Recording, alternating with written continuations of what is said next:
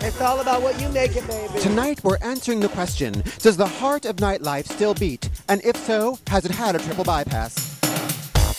There's something about having that little side street bar, club. Fly your freak flag. New York City nightlife. Is it poppin'? Is it jumpin'? Is it slammin'? Devlin, what is your favorite F word? Formaldehyde. What's your favorite F word? Friends? Oh, you're sweet. Frightened? Yes, but I'm a reporter, and I came to get a story. PopLab. This is turning into a nature special. Behold, the Club Denzian. Why'd they call you Devil in Disguise, girl? Because I'm a mean bitch, baby. Kamikaze, fetish, cyberpunk. They're so happy. They come in themes every week. I think my inspiration is a hodgepodge of Sammy Davis Jr. and artists like Prince, Madonna, Jesus.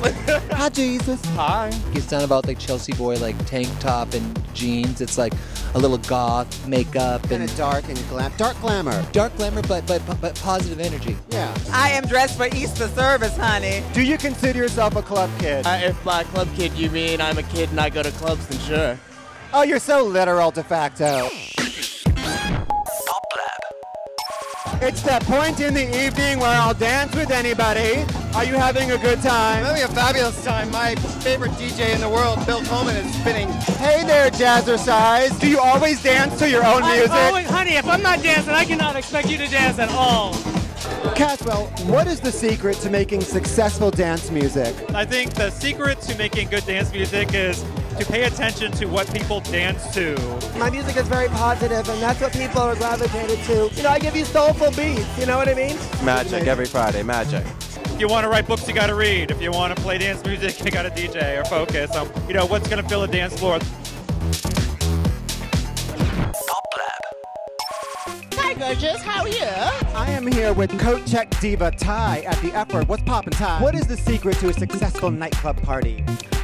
Bringing in the good music, beautiful people like me. Did that hurt?